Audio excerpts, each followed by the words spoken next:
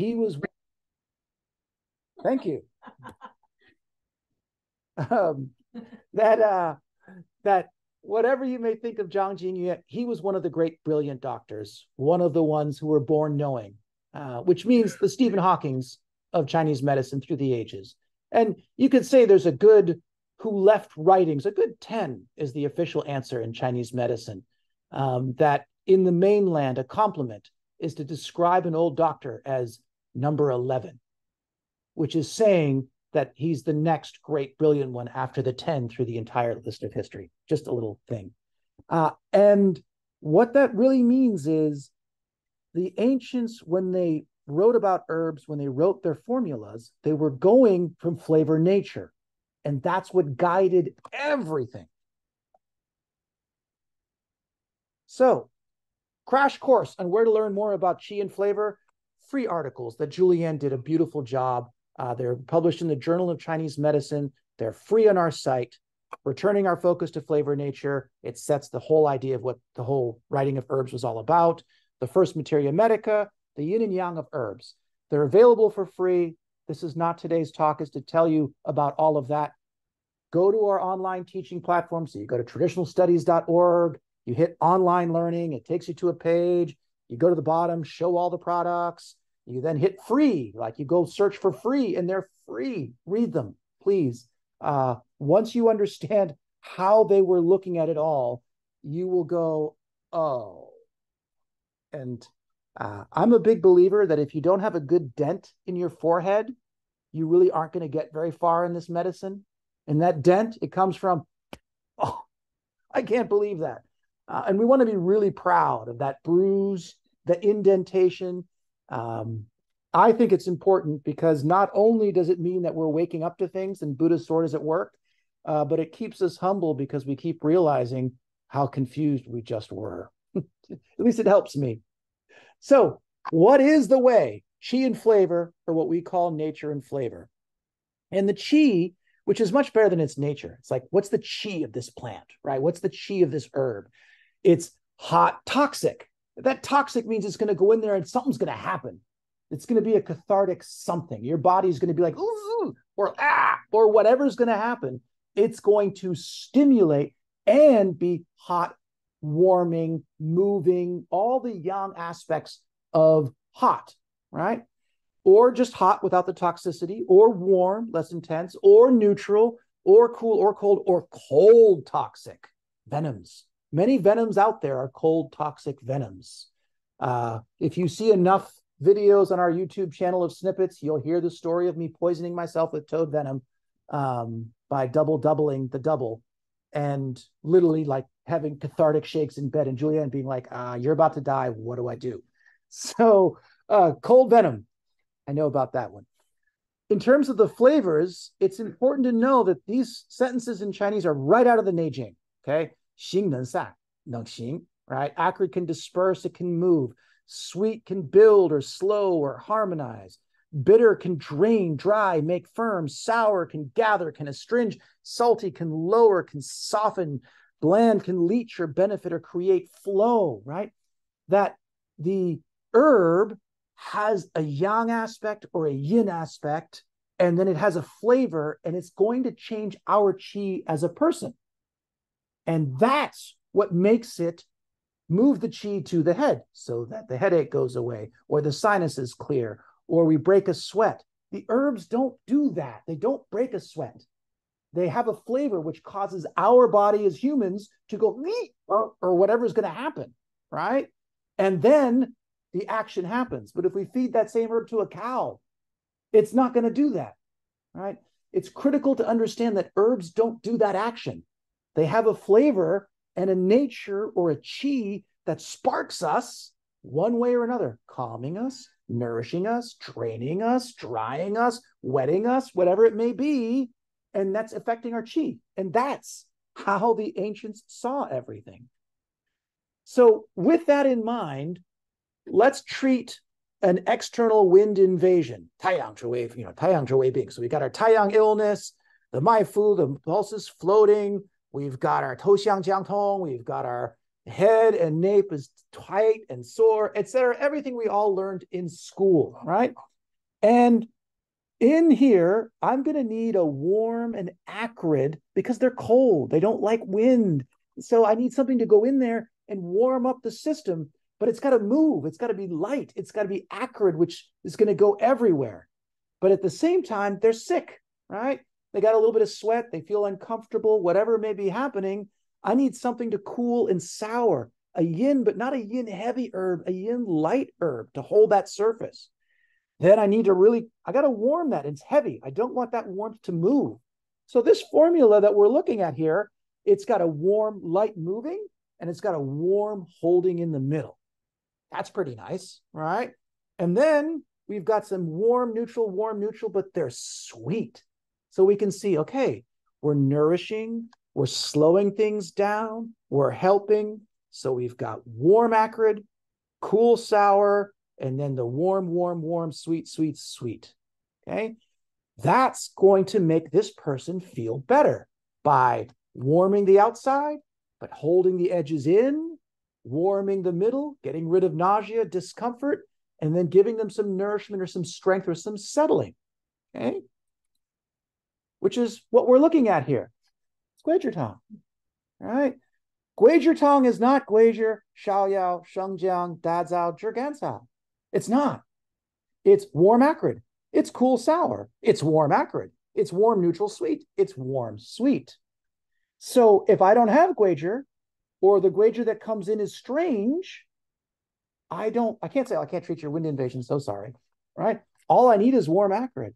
If you think about it, jade windscreen, Yu Ping Feng San, where do they go? They use Baiju, warm, acrid, right? Warm, acrid, bitter. Huangqi, right? So it's Guizhi Baiju as opposed to, it's Huangqi Baiju as opposed to Guizhi Shaoyao, right? They just flipped it, but it's the same formula. It's Guizhitang without Guizhi. It's working by flavor and nature and what to see. And why that's important is that if we're going to learn to customize formulas, if we're going to learn to write herbs when the supply chain has led us astray, which has been a problem in the last few years because of COVID and is going to be a bigger and bigger problem as the mainland wants to hold on to their herbs for their own market. So with that, if I don't know how to find other warm, acrid herbs to substitute for Guizhi, I'm in trouble, right? I have to be able to understand that I don't care about Guizhi or Shaoyao. I don't at all. I care about causing the qi of my patient to move in certain ways while protecting their qi in certain ways. What are my herb choices? So the problem when we study Guizhitang is it's missing that central, all-important piece, which is the patient. Can we see the human that they were treating from the equation? So when we look at a formula out of the Shanghanlun or anything, instead of seeing, oh, that treats headache, stiff neck, stop and say, can I visualize the person? Who is this person? Old, young, overweight, underweight, heavy drinker, not a drinker, how sick? Who is the person that they wrote this particular flavor nature for that was so successful that they used it on lots of people and it made a book? We have to see the person. So if we can see who the particular human is and recognize where that Guizhitang is going, then we can figure out how to change our patient's invasion if they don't match. And that is the most important thing, is that not every patient is going to match every single symptom. And therefore, we need to be able to do this. So here are very common Guizhitang variations I use for treating an external invasion. So instead of our first one, instead of Guizhi Shaoyao, I'll use Zhizi. So Shaoyao being sour is going to restrain, but this person has a temper. This person's a little frustrated. This person's ticked off at being sick, and they're on the couch and they got the cup in their hands, and then you ask them something and they're grouchy. Okay? Grouchy does not need a sour restraining herb, right? Don't restrain grouchy. You get fomenting mean. I've made that mistake. So instead of Xiaoyao, I use Zhizi. It's cool. It's cold, cool. So it's going to balance out that Guizhi. They're both accurate. So there's going to be venting. And then I keep that Shengjiang, that Dazao, and that Zhigancao because they're cold in the middle and they need some nourishment. Our second variation, well, here's our person, and they don't have much heat at all. You know, Taiyang invasion, it's supposed to be they're cold, they're afraid of wind, but then they want to unbutton their shirt, and then the moment they do, they don't feel good, so they cover back up. And that's who that is. This person doesn't have that, but they sweat at night. So they get night sweats. During the day, they feel a lot better. Come the afternoon, mid-afternoon, they're like, oh, I beat it. And come the evening, they're like, oh, I'm still a little sick. And then that night, they have night sweats. They wake up sick. They go stand in the shower. They go there. By the time they get to work, they're functioning. By the day, they're like, I got this beat.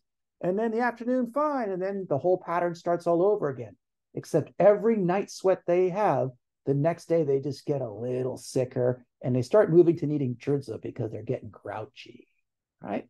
So instead of Xiaoyao, I give them Zhimu or Yizhu, right? I'm going to nourish up the yin. I'm going to soften that. I'm going to calm and cool in a non-restraining way, but I'm going to take out that deep heat that only shows up in those yin hours. So it's Guizhi Zhimu as opposed to Guizhi Xiaoyao or Guizhi Zhizi. Now, number 3 and number 4 are my two favorites because the number 3 Guizhi Dangui, Ganjia, right? There's not even a nod to a cool herb in here. This is the person who gets sick, and it's a Taiyang invasion of everything except the heat. They don't have any heat. They don't have any sweating. They're just sick, right? And they're functional. They don't have a fever, but they're sick. And giving them anything that's in the cold realm is just going to slow it down. And why would I do that? This particular one, if you're making notes, is a really good one. I can tell you it works so well. That's me, right? I travel so much that if I get sick, I don't have heat. I'm just tired and I'm sick and I'm cold and I can sit there with my down coat on and I'm not hot and I'm not like chilled or there, but I'm just like, okay, I'm just sitting there. And the number of times I've sat in hotel rooms and I'm just got like a hat on my head and my coat and it's like 4 a.m. and I've got jet lag and I'm like, okay, teaching's in 5 hours, right? This is my formula. Well, what if I do have a little sweating, but the sweating, it's not heat sweating, it's weak sweating, okay?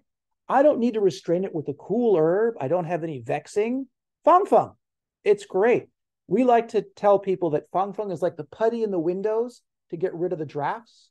So Fang Feng is kind of like, I think of it as like, if you have a bicycle pump and you seal the surface of the human, you can pump their Wei Qi back up. Boop, boop, boop. It goes dink, and then it's solid again, right? And if it deflates, then there's holes going in, and then they stay sick. So for me, Guizhi Dangui or Guizhi Fang Feng, and then forget the Shengjiang. One, it's a pain in the butt to have. You know, Ganjiang is right there. We have a pharmacy, right? And then 2, it's just super warm, and that's what I need. So I'll use those, but you can recognize those people. They have body aches. Oh, that's Taiyang, Xiaoyao. No, they're cold all the time. Give him Dangui, give him Fang Feng, right? And give him Ganjiang to really warm the system so those warm herbs move through that cold because cold slows things down. So if I don't have a good thing to push the cold through, but I don't need to exhaust him with Ma Huang, I don't need to hit him with Fuzi, right? I just need to get the herbs moving in the system. And do I need them more in the blood? Dangui, right? Or do I need them more on the surface? Fang Feng, okay? Those two happen to be me in a nutshell. What about the 1, 2, 3, 4, 5th formula? What about Guizhi Shugan? Well, who is this person? Well, let's see. Shugan, okay, throat, there. Oh, this is the person that when they start to get sick, the first place it goes is their throat. They get a tickle, they get a sore throat, and then they get sick. And they have the heat, but they're cold. They have all the Taiyang invasions, but their throat is what's bothering them over a stuffy nose. Shugan, okay? Beautiful combination. And you said, but they don't go together. Well, warm acrid, cold bitter, light. It's going to be up here. It's a great combination. And then you can use Shengjiang Dazao Zhigancao. And then the last one you'll see, Guizhi Banxia. Well, what's that one? Well, they're sick and they're getting phlegm in the chest. They can cough something up. It's not a sore throat, Shugan. It's in the chest. And if we don't get it, it's going to get worse. So Guizhi Banxia, Shengjiang Dazao Zhigancao. So very quickly, we want to see the humans when we have a formula. And then if the human isn't exactly that, we shouldn't be using exactly that formula, right? It's really important that inari, right? So according to the person is how we want to practice. Everybody's different. So once we understand that, we really want to realize how the ancients wrote the formulas and what we as modern people, modern being from the Tang Dynasty onwards, right? Hence that chat insulting thing of the old days of like, yeah. If you've never had fun with that and you're unaware of how abusive they all are to each other, the source and flow of Chinese medicine history is on our teaching platform, Chen Xiuyuan. I think somebody's done a book in English. I haven't looked at it, but I do a great video where I go through line by line and everything else. And he is just abusive to all of these famous people all through time. And then he'll tell you why, right? My favorite is, that guy, he uses herbs the way the famous general uses soldiers. The more, the better, right? I mean, it's just, they're having a good time. Or not, right?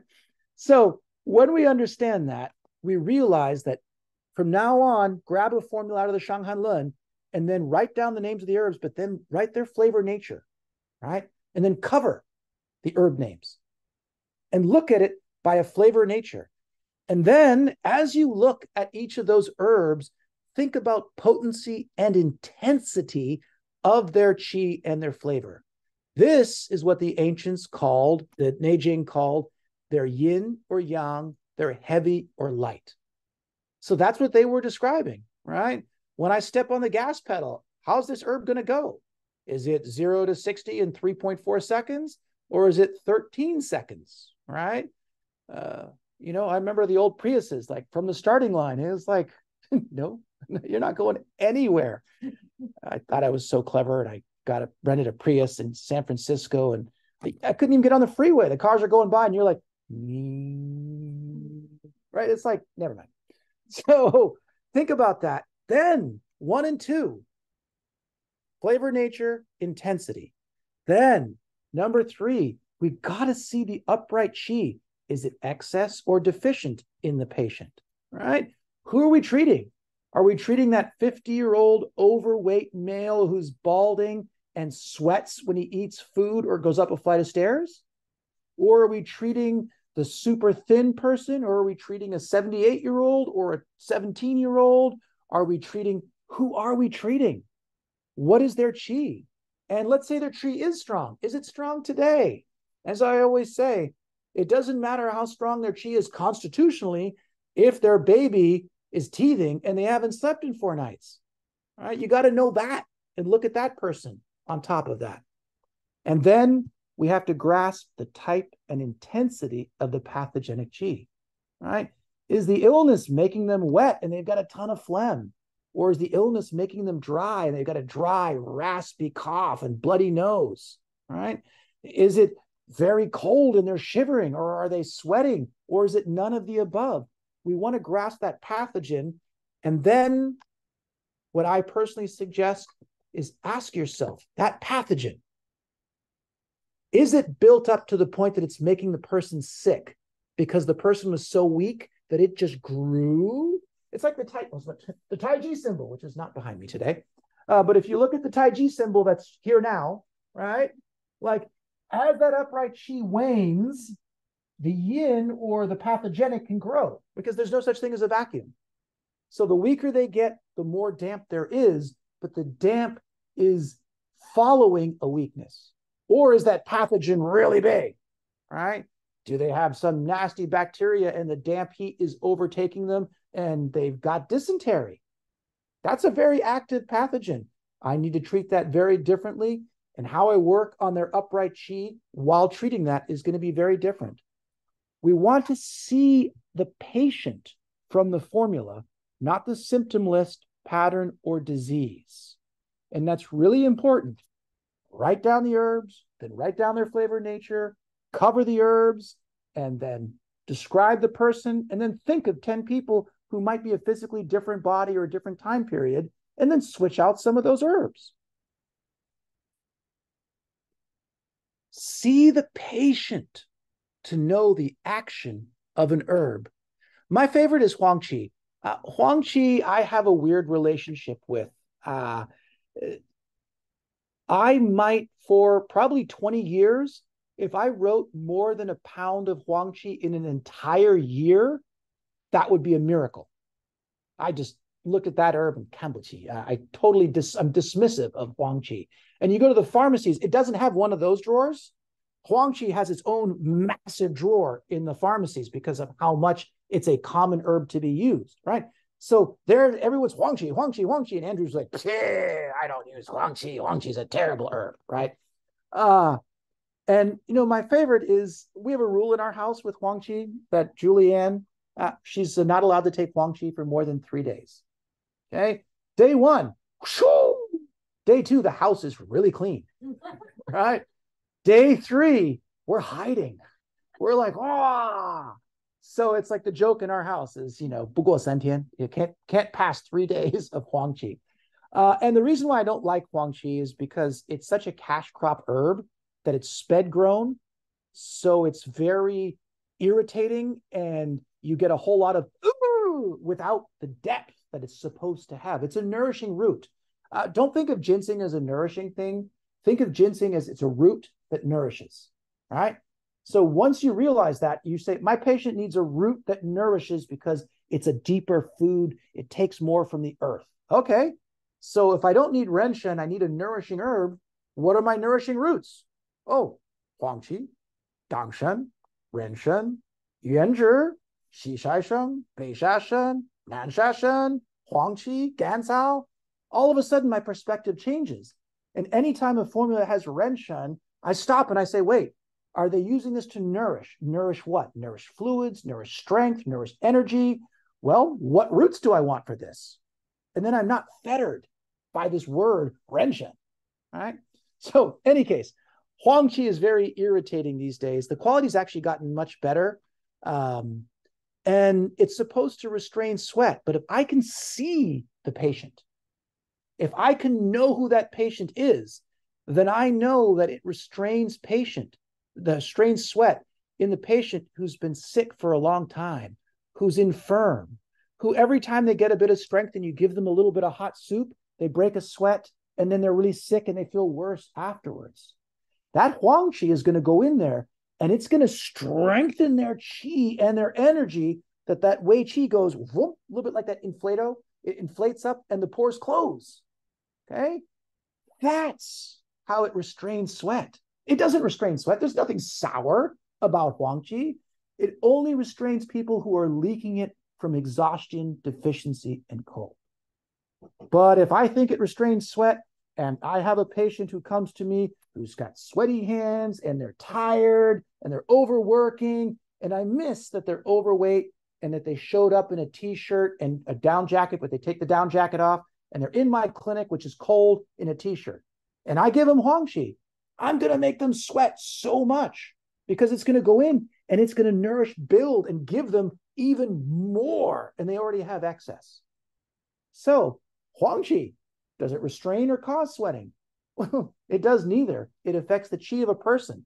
And if that person's qi is too strong, boom, they're going to break a bigger sweat and get real vexed and really unpleasant if you give them Huang Qi.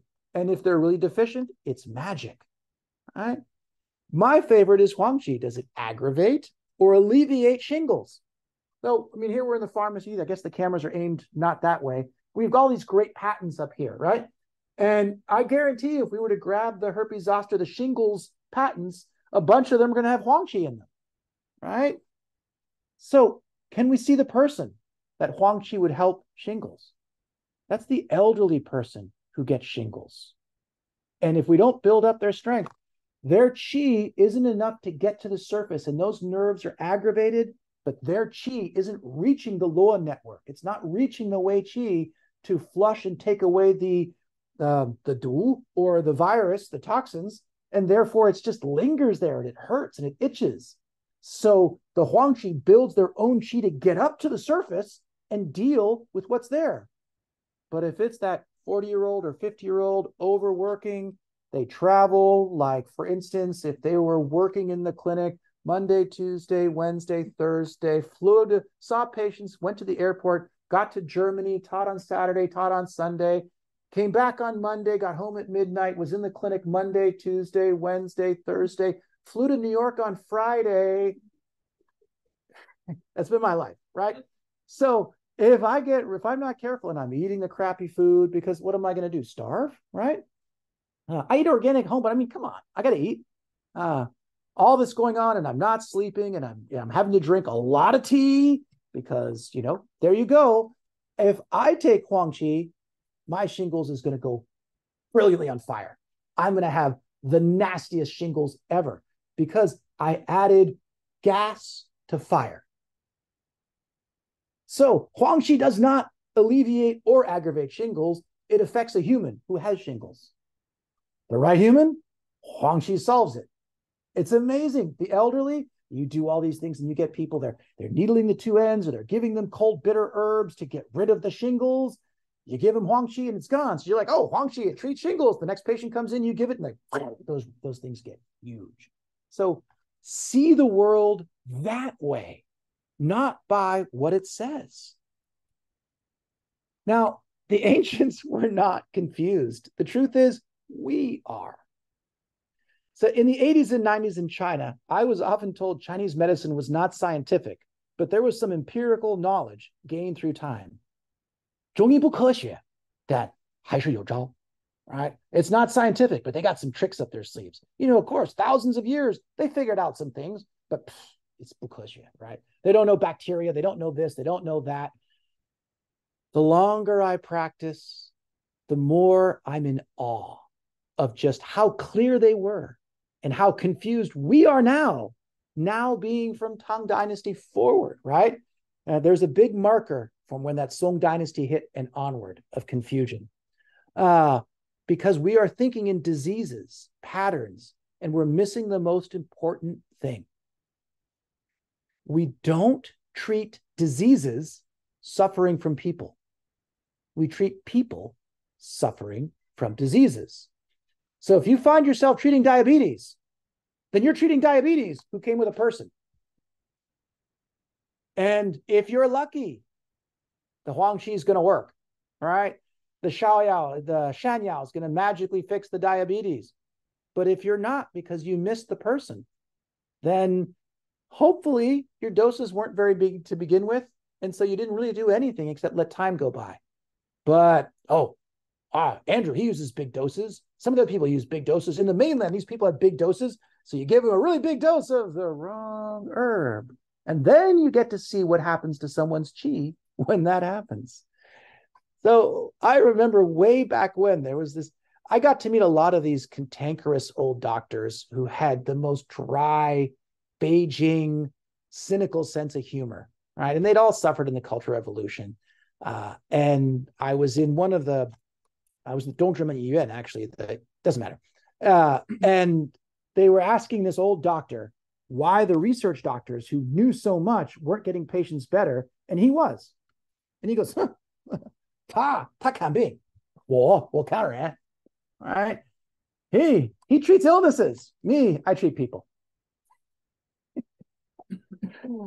Ooh. 骂人不用脏字儿, right? Insulting people without a dirty word in the sentence. Love it. So let's look at another famous pathogen formula that we all know and use. We've got a cool, bitter, acrid. We've got a cold, bitter. That's interesting. Cool, bitter, acrid. So it's kind of like Guager, but the person's obviously moved to heat. So we wanted to get rid of the surface, relieve the surface, but they are obviously have heat. So we're using a cool herb, but not cold acrid. It's a cool acrid. But we do have a cold bitter. So things have progressed. This person's been sick, not for a day, not for a few days. It's been sick long enough that we got to get in there and we got to take care of business, because cold bitter kills. It's so important to remember that. Why does vitamin C and zinc work? Because they're cold bitter and they kill, but they kill the good and the bad. So we have to be careful. And a lot of cold bitter herbs really kill the good and the bad, which is why so many of those formulas have those bottom three herbs: warm acrid, warm neutral sweet, and warm sweet. So we've got this cool bitter acrid to move the surface without aggravating it with heat. We've got a cold bitter because we got to get something.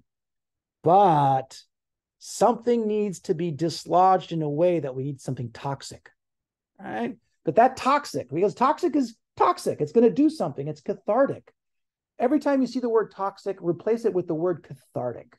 It's not going to be polite. It's going to cause something to happen quickly, which is what we want. So don't fear toxic, just understand it. But it's not a hot toxic herb, right? It's not Wuto. It's not like foods on steroids. It's not anything like that. It's a warm toxic and it's acrid. So the toxin's going to go in there and not cause the person to go into like cold shivers the way I did with the toad venom, but it's going to go in there and probably break apart things, make them sweat, make them have movement. Okay.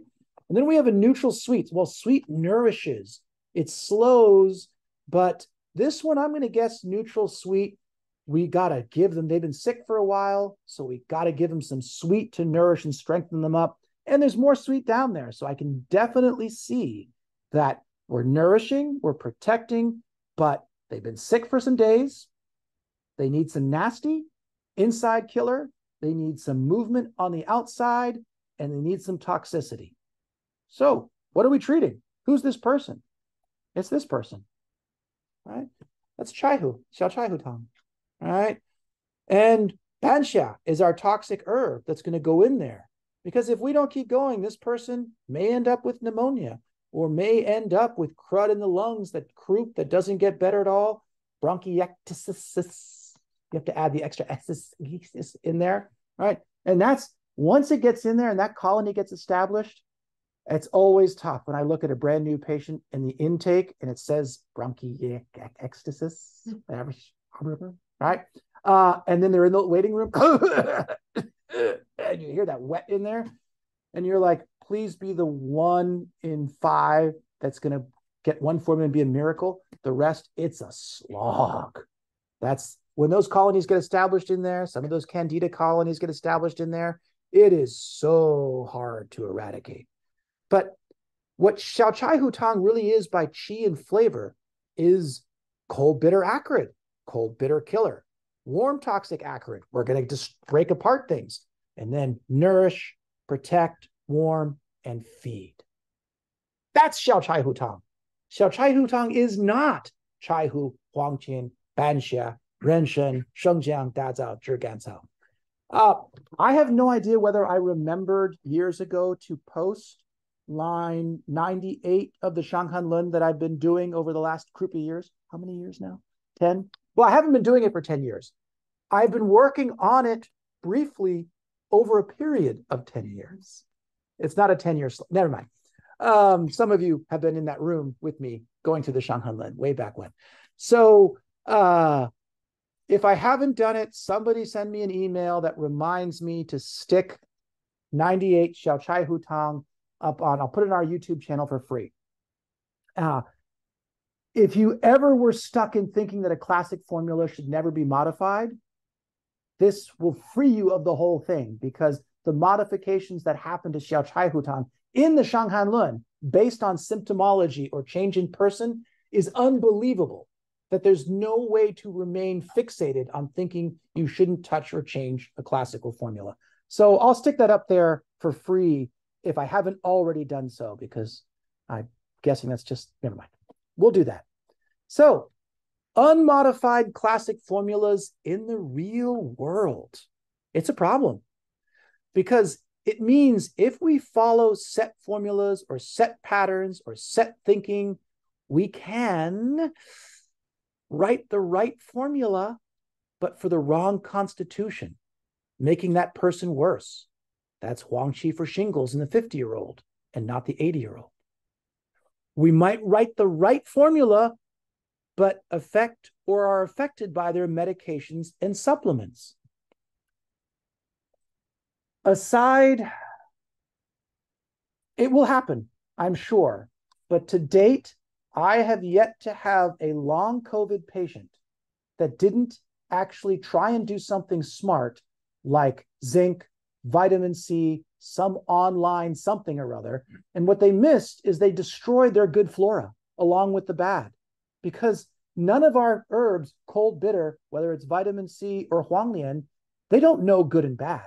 They just kill, right? They're cold and they're bitter. So they damage their good flora to the point where when they got mildly better, they just keep being sick all the time because they don't have any immune system, courtesy of their own efforts, right? So maybe that's what's happened. Or you have the person who has terrible allergies, right? Good constitution, and they're sick of it, and they come, and you've seen them in the past, and you're like, you know what? I'm going to use a little ma huang. All right. Ma huang is a great herb to help this. You know, they're 60, 70 years old, pretty healthy. And maybe at some point in the past, you treated them for like a little enlarged prostate. But what you didn't know is that they're so sick of their allergies that they decided to take Zyrtec or Sudafed or something else like that. So you gave them herbs, and then they're on like the double, triple dose of what they're taking. And the next thing you know, the water gets moved around but can't leave. It just gets stuck in the body. The prostate swells. They can't pee, and they end up in the emergency room getting the Roto-Rooter, which, just the visualization is all you need. And that's because it was the right formula, but their medications, what they chose to do, or their blood thinners, or whatever it may be, got in the way. We didn't modify based on that. Or we might write the right formula for some symptoms, but worsen others. I don't need Baishao when I get sick. I don't at all. That's just slowing my healing process by tossing in a cold sour herb. I don't need that. I can be better in a day if you give me either Dangui or Fangfeng, depending on which way I'm leaning, right? Or we just simply write the wrong formula because we treated a disease name, diabetes, high blood pressure. They get Shanja for their high blood pressure. Hawthorne, it's the new darling. Yeah, but a lot of those people who have high blood pressure are overweight and have PPIs. They're taking all sorts of Prilosec and everything else. And you're going to put a sour, warm, burny type herb and not expect that to ferment in there and make their acid reflux so much worse? Wu Weizi makes acid reflux so much worse. So we were treating their disease name or their TCM pattern. Oh, they've got damp heat. They need this or they've got that. And or no, my method is based on this. I do this, or I'm only 5 element, or I'm only this, or I'm all there, instead of the patient, which really means their chi and their blood in front of us.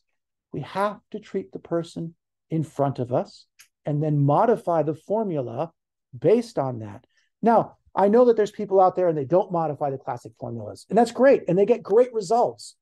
But it's possible to take great and then just get greater, right? By actually writing a custom formula, which is, if again, it's on our teaching website. If you haven't ever heard it, please watch the preface to the Shanghanlin. You skip the Shanghanlin, just watch the preface, and you'll realize that Zhang Zhongjing, he was reading every book possible. He was scouring every formula. He wasn't following a set rule. He was desperate to get people better. And we need to return to that, because he would be very sad if we just follow the herbs in his book, because Siguo Bai, right? He tells you right in there, you're only going to be able to solve about half the problems with the book he left, right? So if we want to do better, we got to do what he does, which is keep reading, reading, reading. Formulas in the real world. Modify, modify, modify. In the real world, people come in many shapes, sizes, and types, right? Overweight, underweight, vegan, vegetarian, paleo, whatever they may be. We can't expect one formula to solve all problems when the people that we're sticking it into are all different shapes and sizes. And in the real world, people come in with common and strange conditions. And therefore, trying to pigeonhole all of their conditions into just a small group of formulas is going to mean we'll help some, but fail others. And no matter what, we're going to fail because there's always going to be people we don't get better. But why make it easier by not being flexible? But by being flexible and changing things, we can match these weird conditions and solve them, because a standard formula from the classics may aggravate lots of things in their situation while helping them. Autoimmune is a great example of really important, because the symptoms can come in all sorts of strange side effects. In the real world, people come simple and complicated, right? I'm sick. Great. I'm sick and I have this and I have that and I was bit by a tick and I have Epstein-Barr and I have allergies and I'm gluten sensitive and right?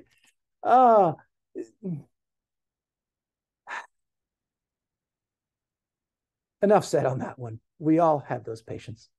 Then we have people with different religious and socioeconomic backgrounds. I had a patient, the wife of a rabbi, and high blood pressure, lots of anxiety, insomnia at night, big pulse, big lady. I mean, come on. Muli, Junju Mu, acid reflux, some Hai Piao Xiao or some Wu Gu, right? Same herb. And she was like, wait, are they kosher? They're seafood. Oh, I got to respect that, right? What am I going to do? Oh, sorry, either take it or walk, right? No, I have to respect that. And they may have different socioeconomic backgrounds. I can't be writing these people expensive herbs, right? You watch the videos, you hear the story of my very first herb I ever tasted, Chuqiancao, grabbed out of that nasty coal heap, gross as all. The first time I ever really took a formula that was magic is I had terrible skin. I had a terrible skin rash because I was in deep rural China for a long period of time with no hygiene. And I so bad, I was covered head to foot. I took a train into Beijing and I went to see my teacher, Professor Wang, and he looked at that and he was like, wrote me a formula and he gave it to me, he said, 几毛钱, right? This is going to be like 20, 30 cents. Says, you go to Tongrentang, you go see a famous doctor, it's going to be expensive and it's not going to work. Take these herbs, you'll be better tomorrow. That's a bold statement, all right? So go to the pharmacy, get that, take the train back to the countryside where I was at that time, grew up the herbs. Next morning I woke up and all the red mean had gone to pale and white chalky, all right? Pu Gongying, Chuqiancao. He was like, cheap herbs work. Remember that. So I want to really respect and no patient should ever be bankrupted because I believe this herb is the one they need, because they don't need that herb. They need a flavor nature. Most important thing. And then in the real world, people come in for one thing, but currently are living with something else. And so this is a person, what I call the false healthy. The false healthy is such an important concept because when COVID, for instance, came through and everyone's like, oh, but like, I know someone who was like in their 50s and they died from COVID. You know, they go to the gym, they're exercise. So you see, it's like, ooh, false healthy. These are people who are on high blood pressure medications, diabetes medications, thyroid medications. These people look healthy. They go to the gym, they work, they laugh, they have more energy than I do. You take away their medications, days or weeks, they're a mess. So those medications create a false healthy person that seems healthy until they're challenged by something nasty, right? So we want to be aware of what else they have. And then, of course, in the real world, people are often medicated, recreational or otherwise, and are seeing other modalities. So we finally have to come to a place where if a person comes in and they are concurrently seeing a functional medicine practitioner and they have the crazy supplement lists and they have to wake up at 3 a.m. to take the thing, we're like, great. If it's working, keep going. If it doesn't work, you're not satisfied and you're done, come back and see us. I'll get you in. But I'm not even going to mess with that, right? It's just hubby. Why bother? I apologize. So what is the art of adding and subtracting, jiajian, from formulas? It's easy. First, stop seeing herbs by their name. but we see their qi and their flavor, their yin, their yang. Then we have to understand the slot machine. So the old style slot machines where it's like, like 7, 7, 7, 7, right? It's Guizhi, Shaoyao, Shengjiang, Dazao, Gansao. And then it's like, Guizhi's not enough. Dink, Ma Huang. Guizhi's too much. Baiju, right? I just choose a different slot in that slot that fits my patient by flavor nature. It's really easy. Once you see that and you see the herbs, then you can just be like, ding, ding, ding, ding, ding, ding, ding, ding, ding, ding, to a different herb that's in the roughly the same area of flavor nature. Then we need to understand adding and removing herbs by qi and flavor to then make a truly custom formula for our patient, right? Only when we can understand flavor nature, understand how to switch them, do we make that custom formula that makes our patients dramatically better week to week, right? And not month to month. And then, 6 months later, they're like, oh yeah, I'm better. But, I don't know. I also joined a gym, changed my diet. Like, was it you? Or are you just holding their hand?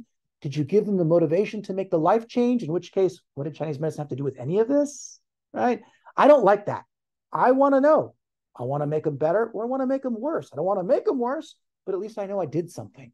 So that flavor nature is really important so that I really get everything going the direction I believe to be the right direction. And then I see the results. Was I right or wrong? But at least it's clear. And then the truth is, we've got to make friends with herbs and get to know their personalities of heavy, light, thick, and thin, yin and yang, dominant qi or dominant flavor. And the more we make friends with herbs, the better our choices will be. And that means tasting herbs. There's no way around it. We don't have to, but we will find that there is a glass ceiling to what we can do if we're only prescribing flavor nature by what a book says. Because when you see an herb that says sweet, bitter, acrid, astringent, like, well, which one is it? All of them? No, it depends which batch you got, right? It changes all the time. And then you say, well, then I'll never be able to prescribe if I don't taste every herb. You do the best you can. But get herbs, cook them, drink them, taste them. In our pharmacy, we have 2 instant pots going almost every day. And every morning there's 2 different herbs, 2 different lot numbers have come in, or we've forgotten about something. Julianne has wonderful videos that are also free on the teachable thing of single herb tasting, where she's running through these herbs and being like, oh, this is what the old book said. Here, this is the lines. Here's the flavor I'm getting. Oh, I can see that. So important to just make the effort. And it's not hard, right? You buy 20 herbs, you get like a 3-quart or a 2-quart instant pot or something like that, and you stick it in at night and you hit the 12-hour slow cook button, and in the morning you take it and you have a cup and you're like, that's this, that's that. Oh, I've been writing that to my patients. That's my favorite. You're just like, oh, that's awful, or meh, or right? Huangqi, no more than 3 days. Right. So important. So here, like I did with Guizhi, these are all common variations of Xiao Chai Hu Tang that I personally use frequently, right? So you've got your first line, you've got Chai Hu, Huangqin, Banxia, Dangshan. You've got the formula that everybody knows. But what happens if it's light and they're feverish and they got little mouth blisters, they're sweating, they're sick, but it's like that hot, it's almost like a Wenbing, right? It's almost that. Then what am I doing with Chai Hu, Huangqin? They're too strong, bitter, heavy. I need lighter herbs. I need bohe that's cooling, and I need Jininhua to go in there light and go in there. Their lungs don't need Banxia, right? It's croupy in there. I'm going to give them some gualo to moisten it so that the phlegm can leave, right? Make it moister. Yeah, moister is the word I'm looking for, so that it's slippery and the phlegm can go. Wrong moistening herbs, and you added more damp in there, and it gets even worse and clogged in there, right? So you just got to know those herbs a little bit. And then you got your Dangshan, Shengjiang, Dazao. Shigao Zhimu, right? Bai Hu Tang, right there. You're looking at Bai Hu Tang, but they got lots of other garbage going on. They've been sick. So Bai Hu Tang by itself isn't going to do it. The lungs are starting to get some stuff. So some Zisu Gum. Zisu Gum, if you aren't familiar with it, is awesome. It's the stem of Zisu Ye and Zisu Zi, right? So the gum is just even more warming and strong and lasts longer than Zisu Ye. So Zisu Ye tends to run out in the stomach, and by the time you've digested it, it doesn't really heat up the whole chest the way Zisu Gum does. And Zisu Zi, the seeds, last longer into your intestines and therefore make changes, right? So you start recognizing that the leaf runs out sooner than the stem runs out sooner than the seed, right? So we've got Zisugong and Beishashen instead of Dangshen, right?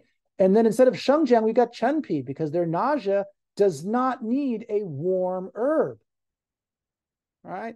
They've got nausea, but we've got Shigao Zhimu driving in there. What are we doing with Shengjiang for their nausea in their middle? We want some Chenpi, some Qingpi instead of Dazao. Let's move things.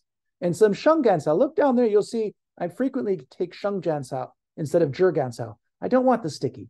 Particularly these days, it's almost like a lot of times the Zhigansao comes is they took a bunch of gansao and then they just threw a bunch of sticky honey molasses stuff on it and did it.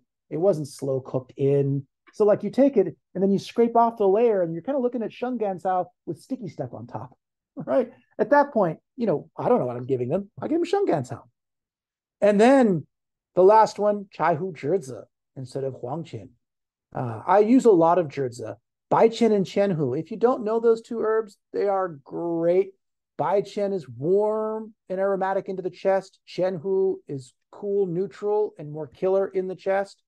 Nanshashan, officially more for phlegm. I don't care, to be honest. Beishashan and Nanshashan. I'm looking for a root that's not going to be too wet.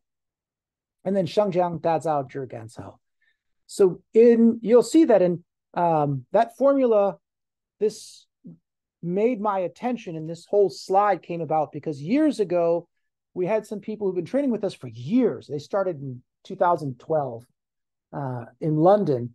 And at the end of their observation in our clinic, the person said, what I was most, we used to ask a question.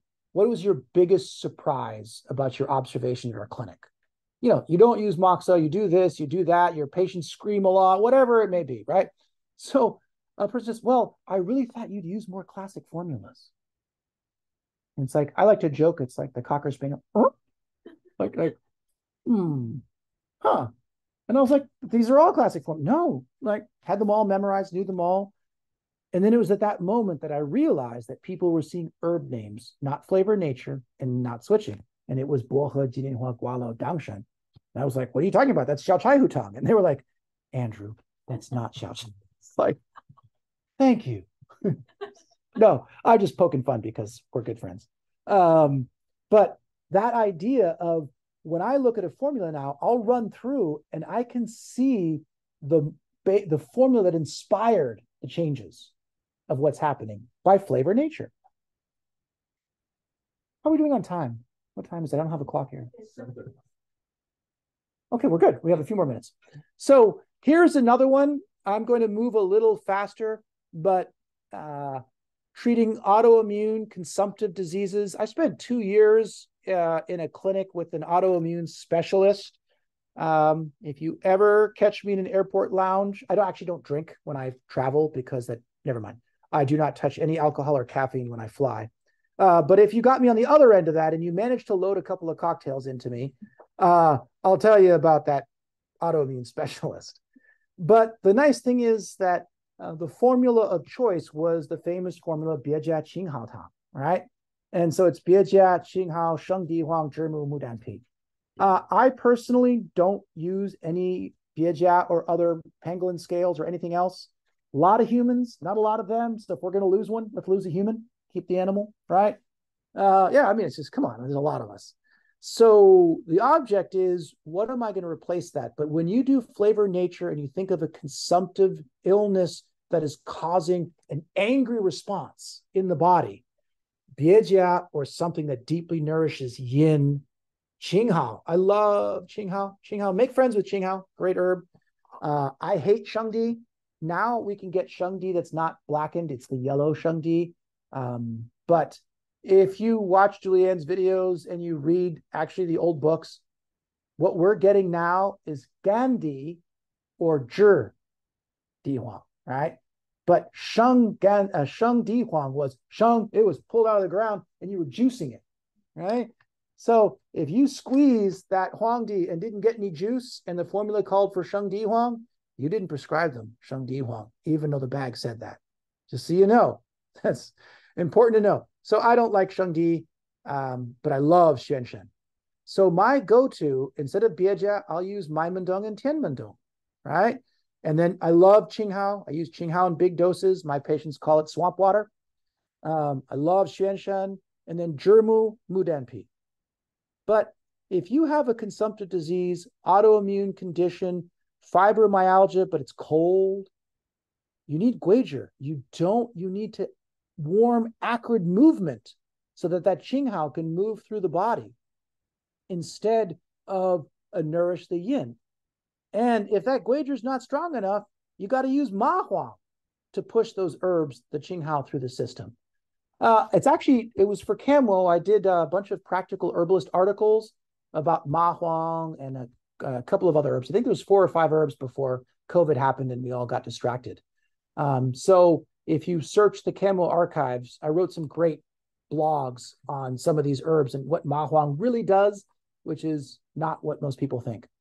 But understanding how to put in a warm acrid or a big mover and a Mai Mendong versus a Zhimu or a Xuanshan versus a Di Huang out of habit, preference, safety of the poor animals, and the patient you have, then you can get really successful at working on autoimmune conditions by just starting with Biejia, Qinghao, Shengdi, Zhimu, Mudanpi, writing those flavor natures, and then doing everything I said and tweaking it, and then adding a few extra herbs either side of it. And you will watch your lupus patients, your rheumatoid arthritis patients. The 2 hardest things are vitiligo. That's a tough one, right? And Crohn's. Crohn's is either 100% or 0 oftentimes. But most of the other autoimmunes it's almost embarrassing how successful we can be if you just understand this slide right in front of you and then modify accordingly. So famous Sini, right? Here's the famous Sini, San, and Tang and variation formulas. These are all classic. This is not Andrew. So Chai Hu Zhishi, Bai Shao, Zhi Gansao, you've got Sini San. And you can see cold acrid, cold bitter, cool sour, and then some Gansao in there. To flip that with Sini Tang, where it's hot acrid, and Zhi Gansao, Fuzhe Ganjiang. And then you look at the next one, and you can say like, oh, right? They got to make the blood warm and the blood's got to reach the hands. It's not as simple as warming the yang to return or cooling the system, right? So that Fuzhe is pushing the Dangui around and the Fangfeng is protecting the surface so that it doesn't just come out in the sweat. And look at that Fangji at the bottom. Like I said, these are not Andrew formulas. These are all famous Sini formulas, right? Oh, we're creating a drain. So urination, a plug out. And then we look at that last one. Look at that. We went from 3 herbs of Fuzhe, Ganjiang, Zhi Gansao to Dangui, Guizhi, Xixin. Don't be scared of Xixin. It's a great herb. Bai Shao. And then look at that. Another drain or create movement out the bottom herb, Mutong. And then some Dazao and some Zhi Gansao in there. You've got the first one, which is cold, cold, cold, cool. Second one, hot, hot, hot, warm. Third one, oh, qi and blood. Everything is warm, hot, except for the Fangji. And then that fourth one is warm, acrid, bitter, sweet. Warm, acrid, hot, acrid. Oh, we got to do some protecting, some Baishao, some Dazao, some Zhi Gansao. And we have to create a little pressure downward or a little movement just to release something. Mutong, Fangji. Brilliant modifications of a concept, Sini. And then we want to look at these 4 and see the person. Well, who is this person? How old are they? How underweight or overweight are they? How well nourished or poorly nourished are they? And then how do I change it according to my person? So the matrix of being a successful practitioner. Think clearly on what the classics are teaching, not what they say. Do not read and regurgitate. Learn from them. 要学我，不要像我. You should study me, but you should not mimic me or try to be me. See the patient clearly in terms of upright leading to pernicious, pernicious affecting the upright, who they are constitutionally, and where and why they are where they are right now in front of you when you write that formula. 用药之道，无他也. They're a way of using herbs. There is no other, referring to flavor, nature, qi, and flavor. It's not true, right? You can use herbs many ways. It's just our efficacy goes down. And this is kind of what happens when you get really good at this, is that you get going and you get a lot of people better and they tell everyone. And just when you're thinking you got this, the people who have really crazy conditions start seeing you, right? And you're like, oh, and your percentage of success just drops again, right? And you're like, okay, that sucked. And then you figure those things out and you put together the pieces and you get smarter, and then it gets better again. And then the next group comes in, right? And it just keeps smacking you down. So you can use herbs many ways, but this is the way that gives you the flexibility to not just be stuck using herbs that you know treat headaches or this or there, and actually getting in to the person. So what is my opinion on classic formulas? 要学我，不要想我. You should study me, but you should not mimic me. All right.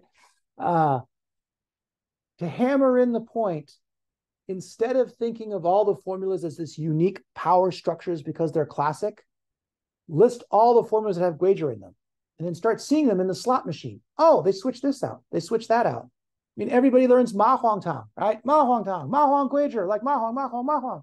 Actually, Ma Huang is paired with Shigao, right? It loves Shigao. Shigao loves Ma Huang. Patients get dramatically better with a lot of Shigao because those are classic formulas as well. They just slid that thing. Whoa, they do not need warm, acrid, and sweating. They actually need Shigao and Yi Red, right? So we got to cool them, and we got to get them to pee out the water, right? So when we start seeing it that way, you start realizing that all these classic formulas are really just variations of just a few formulas, as opposed to each one being its own person, right? They're not. So a practical herbalist, not a classical herbalist, a practical herbalist has only one mission. Don't be confused. Don't be seduced by styles, pedagogy, lineage, or dogma, because the practical herbalist has only one mission. It's to get our patients better any manner we can, as long as it does not actually cause more damage to them in the short or long term, the way Western medicines do, or have consequences which they might not have accepted if they knew beforehand. If they knew what was going to happen to them, all the steroid usage, and then 20 years later, their bones are so brittle that they can break it sitting down. I saw patient after patient like that in that autoimmune specialty clinic in China for 2 years because steroids was the way to go. And in China, they're not kidding. They're going to use real dosages, right? And then you see what happens to these people. Would they go back in time and say, no, thank you? Chemotherapy, pretty classic thing. I'll never do that again, is what my patients often say. Why work hard to become a practical herbalist? Necessity. Our breadth of practice includes so many different conditions and patient types. We cannot hope to memorize enough specific remedies for everything that walks in the door. So the flowchart method begins to fail when our patient base goes unbelievably wide. I mean, I remember the first time that I'm memorizing all my classic formulas, and I'm of the classic school way back when I was 20, right? I'm like, aha, right? And then the neighbor came in and it was like, I have this dog bite. I'm really scared. I have rabies. I'm looking at it and I'm like, that wasn't in there. Dog bite for rabies. That's not in. Look, no, I did not flip the Shanghai. I know it's not in there, right? So we can't have like this memorized thing of this for this for this. If our patient base is wide, if we start specializing, you can get away with it, but it's not fun. Second reason is we're driven to. We don't want to be limited to cookbook medicine following set recipes. We want to make a difference for every patient who comes to see us. It's so boring to practice cookbook medicine. It may be financially successful. It may be great, but I will tell you in the early years of my teaching, so puts us in the late 90s, early 2000s, later on, I guess, the best students I had were the ones who'd been in practice for a bunch of years, gotten successful, and then realized that they weren't quite sure what they were doing was actually making the most difference, that they were bored and they were smart. And they were like, there has to be more to this than what we're doing. And that's what drives us, because we want to know. And then, as Dr. Lee said, we do not ignore the experience of the past, even if it's not classical or it's even folk grandma medicine, because we have one mission, which is to get our patients better. 要学经书之理论. We want to study the theory of the classic books. We want to learn from the classic books. 要尊敬十方的经验. We want to respect the experience contained within formulas through the times. The ones that just work, right? There's no theory involved. It just works. Or the theory's kind of like, yeah, sometimes not, but the formula, darn if it doesn't work.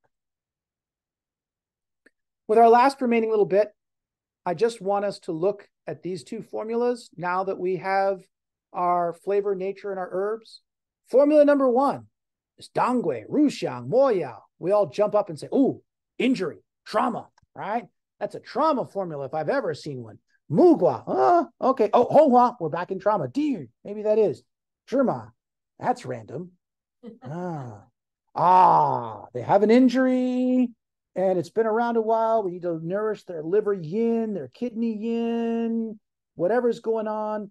But how would I use this? That looks pretty good for arthritis where it's cold, or an old injury that's been sore for a long time. I could use this for the person who wakes up stiff and hurts in the morning, and then as the day goes on, they loosen up and they feel great, because I've got Dangui, which is warm, and Ruxiang, which is warm. I got some warm sour. I got some warm acrid. And then I've got a cool bitter sour. But look at that. That's going to really help movement of blood in the body. All right. Formula number two, Shuxiang. So these days it's all synthetic, but musk, and that's warm, hot, aromatic, acrid. And Niuhuang, whoa, that's the big hitter. Again, it's all synthetic now, so don't bother. Cool bitter. So whatever's going on, they've passed out and they're feverish or febrile. Niuhuang is the famous ingredient, Angong Niuhuang, for stroke, right? So wow, okay. Zhenjumu, ooh, okay. We're calming that liver yang. Something's going on. We got cold Niuhuang in there. We got some Zhenjumu. Well, that's random. Luganshi. If you're unfamiliar with that, that's calamine. All right. The Chinese use calamine lotion too. All right. Pengsha. Bingpian. Oh, Bingpian. Oh, we're back at, okay, the Bingpian is cooling and the Niuhuang and the Zhenjumu, we're settling. Hupo, another one. All right. Something bad's happened to this person.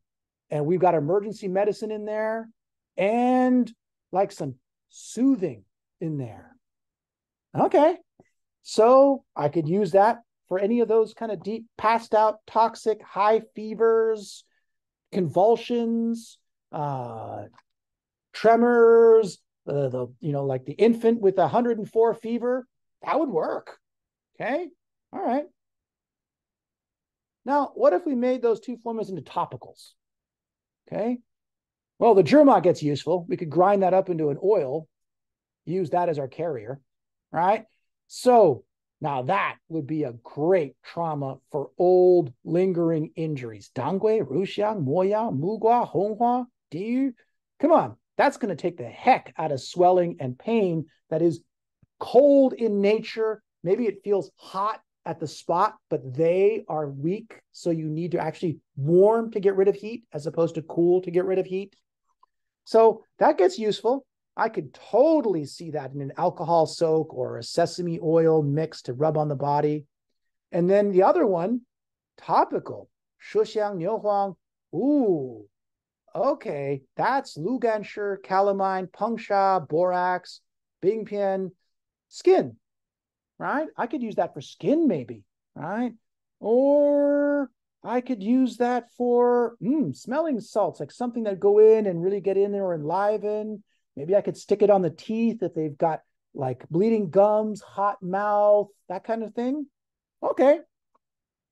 But these two formulations, where did I find them? You're looking at Jingwanhong, formula number 1, the most famous burn cream, on the shelf here somewhere. Right there, right? In multiple sizes and things like that. And number 2, that is China's most famous hemorrhoid cream. Yummy. It's been sold out everywhere for a while. Nobody's got it. I was hoping that like you'd be like, oh yeah, we just got a shipment. I'm gonna go home in a suitcase of it. No. Oh well. I didn't need to put this slide in. That was a whole workup to like get them to sell me something. So now if you're not careful, you're gonna be like, wait a minute. Oh, I'll only use that for burns, or I'm gonna use that for hemorrhoids. No.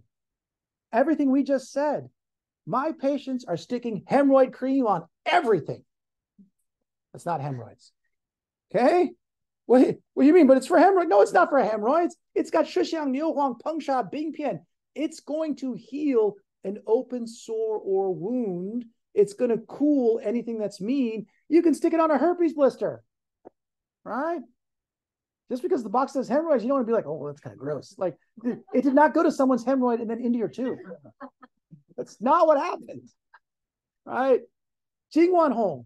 I have so many patients who use Jingwanhong for any bug bites, anything that goes on, bee stings, Jingwanhong goes on. Burns, of course, but sunburn, Jingwanhong, right? Look at the herbs. It's going to move the blood, calm, soothe, make things happen. And then the sesame, right? The other one, it's going to get rid of the nasty. So important.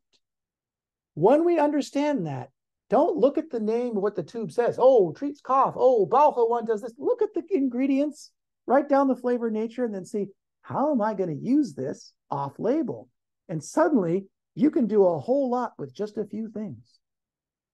So to finish up, where to go from here? If you're having fun out there, here, come join me. This year I'm teaching a practical herbalist course, and I don't expect to be teaching it for years again. 2 modules, May 4, 5, September 14, 15 in Asheville. If you can't make that, you should sign up for the Classical Herbalist online course of Julianne's. It's great. Maybe one day there'll be a Practical Herbalist online course, but given how busy I am, I do not see myself editing that. Yes, he's like, yeah, I've been waiting for some videos for a very long time, so you should come in person. Do you need more understanding on implementing classical theory and diagnosis? Classical Theory in Clinical Practice online course. It really just makes you understand what they were thinking, how they saw illness, everything chi and blood, etc. It clarifies everything so you can do whatever you want. You want to see what it looks like treating patients? Come observe. We have a teaching clinic. You can come, watch us, right? See our mistakes, see our successes, see us using these formulas. Tell me I'm not writing classical formulas. Sorry, again, I'm having fun. All righty. So with whatever little time we have left, what time is it? 7:56. 7:56. So one question. But really, if you have a question, go to our YouTube channel, watch all the snippets. There's so much free information. Redo all the formulas, writing their flavor, nature, or their qi, because it's qi wei in Chinese. Qi and flavor, not nature, flavor, nature, right? And then just play. There's nothing more important than, given how much work this all is going to be and how much suffering we really are going to be dealing with if we up our patient base into that level of illness, you got to be playful and you got to have fun. Gotta have fun. It's so important, because then you wake up every day and it's a great day. All right. So thank you all for coming. And Kamwo, as always, thank you. I appreciate it. Good night, everybody online.